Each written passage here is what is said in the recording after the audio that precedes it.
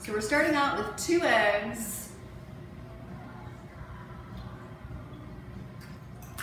which we're going to beat first.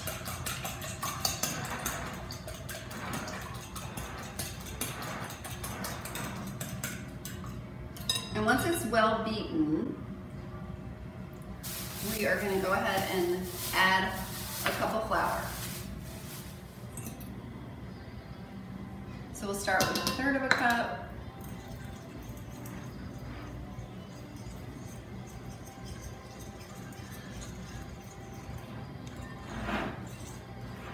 So you can see how it looks. So you just add a little bit at a time.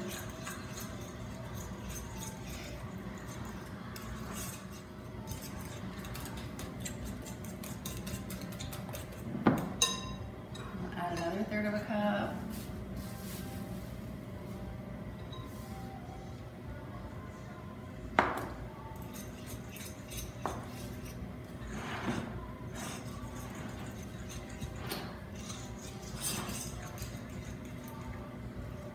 And I actually like doing this with rice flour rather than wheat flour because the lack of gluten makes it easier to make it with rice flour. You're not seeing why yet, but in a minute when I start trying to roll this out, when you do it with regular flour, like you roll it out and it goes ping! Like, because gluten makes things really stretchy, and so it'll keep. So if you're using regular flour for this, it's gonna keep springing back on you. Whereas when you use the rice flour, there's no gluten in it, so it doesn't do that. You roll it out and it stays put. So it's very convenient for you.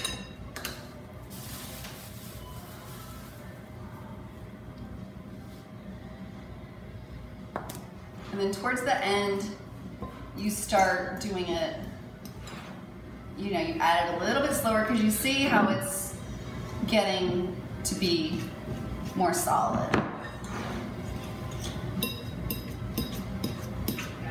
So this is kind of like if you bake bread, you start with all your liquids and then you add your flour because it's just easier to do it that way. It works better to be able to get the right consistency.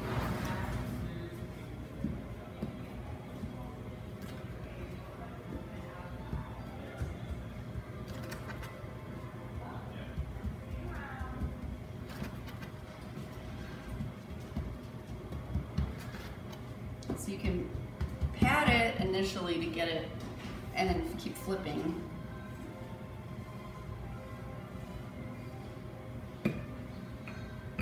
And then it just depends on how thick you like your noodles. If you like your noodles really thin, just keep rolling to make them really thin. If you like them thicker and more hearty, then stop rolling earlier so that they'll be thicker and more hearty. So I like mine fairly thick, so that's where we are. That's where I'm gonna stick with this. So normally I use a pizza cutter for this. The pizza cutter works really well. You just go shh, shh, shh, shh, and it cuts it really nicely with the rolling thing. But unfortunately their pizza cutter disappeared. Well, we'll try. We'll see what happens. I thought making noodles was actually really hard. I know, everybody thinks that this stuff is really hard and it's not. I thought it was the hardest thing ever. Right, like, yeah. So, this works pretty well without the, I think if if you're using the regular flour, I think the pizza cutter is more important. This is working way better than what I remember trying to do it without a pizza cutter. So, and then also you can have your noodles as long as you want. Well, maybe not, because sometimes they break. Or if you want them short, you can make them short too. We are gonna let these dry for a little bit. So this is an easy thing to make ahead of time, like if you're gonna cook later. So like the instructions say let it dry for an hour if you have time. Otherwise, just cook them right away. And right now, I'm waiting for the water to boil a little bit. So I wanna make sure the water is hot enough. Yeah, you notice in the instructions too, I give another shout out for stew hens because they make the best broth. And it really is, the stew hens make the best broth because They have more fat on them than roosters. Old roosters do not have much fat on them. So, all right. So, I'm gonna go ahead and start dropping these in there.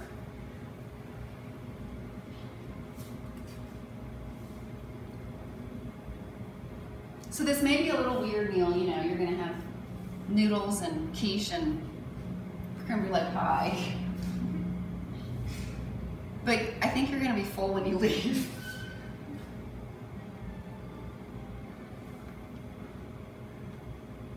So what's the secret to cooking a stew hen that you don't get shula? Just not as Low and slow over, yeah, low and slow. Okay. You cook it in water, so you're stewing it. So a crock pot is good.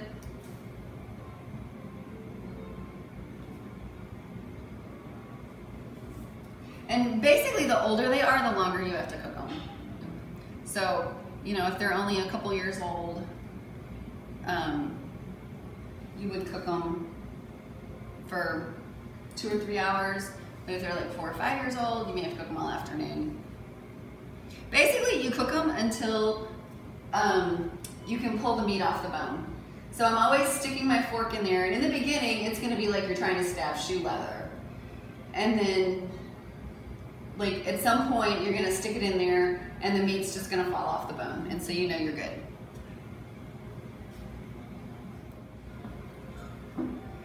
So I'm just kind of breaking them up into about like little 4-inch pieces. A bigger pot would have been good too, but.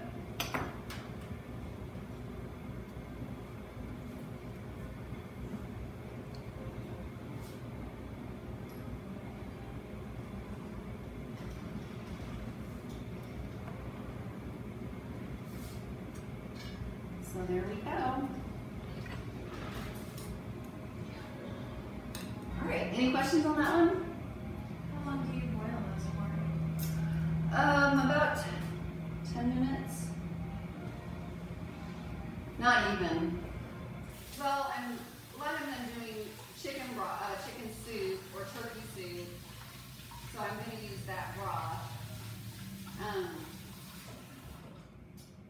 But I also use it for casseroles, you know, like a tetrazzini or something like that. And so whatever, if you've got whatever broth it is that you're cooking, like we do turkey tetrazzini after Thanksgiving for a leftover, because it's really easy to just chop up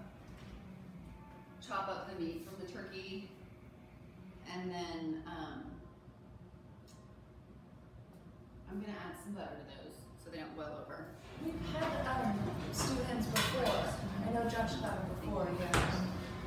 And we did get a few complaints about people not, I think because they didn't know how to cook them, it makes sense now, but we did have a few people that were like, I don't think I'm gonna get those again. But I know, I've seen them on the shelf. No, it's really sad if people don't know what they are and they don't know how to cook them, because it's like, you know, it's kind of like giving somebody caviar and and they have no appreciation for it. Yeah. It's the same thing with the stew hens. So, and you have to find cookbooks really like 1970s and earlier to find recipes for how to cook them. I don't think anything, like Julia Child's 1980 cookbook is probably the latest one where I even saw mention of a stew hen. And she tells you that to make broth, to make really good broth, you really need a stew hen. And then that's where she gets all sad about how you can't find stew hens anymore. But since you can't find stew hens, well, you're just gonna have to do it, you know, with one of those young chickens from the store. And so she gives you the second best alternative.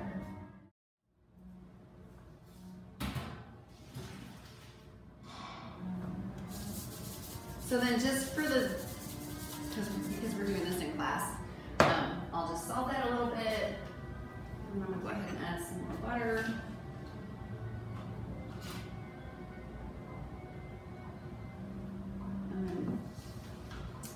Everybody can try this. Can you put it back on the heat then while you're doing that, or? Not necessarily. Okay. No, I'm only doing this because we're just doing the noodles. So So normally I would just throw them into my soup pot. Or if I was gonna use them in a casserole, then I would strain them and just automatically throw them right into the casserole. But I just throw them back into the pot here for serving, and then also to add the salt and the butter.